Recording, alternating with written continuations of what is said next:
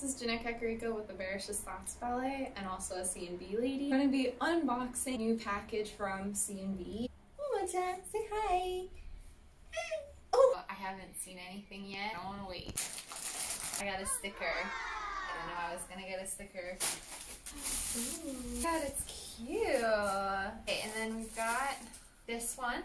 They're both super soft. I don't know. Ron looks really upset. Okay, here it is. Kind of, in my opinion, it is a purpley kind of gray. And look, Ron looks so upset. I don't know why. I think she tripped him or something. Oh, it's his wand is broken. It's fitted and it's snuggly and it's comfy. I can't see it. I think it's cute. Mm-hmm. Really gonna wear it around during my self-isolation here at home. No makeup today because I am inside. She says it's the Harry Potter shirt, but I think it's the Hermione Granger shirt. I like this. Can you move it myself?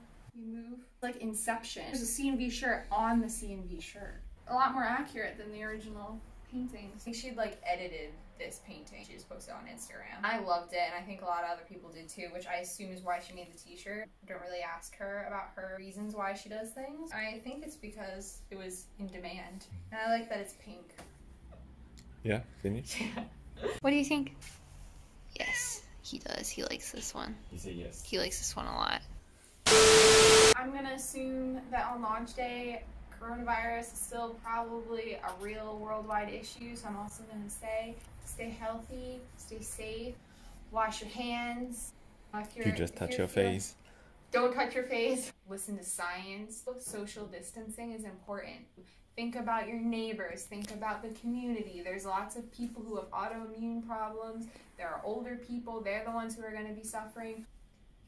Care about others. I don't know where I'm going with this, but I'm going to assume that on launch day, coronavirus is still probably a real worldwide issue, so I'm also going to say stay healthy, stay safe, wash your hands.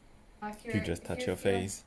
Don't touch your face. Listen to science. Social distancing is important.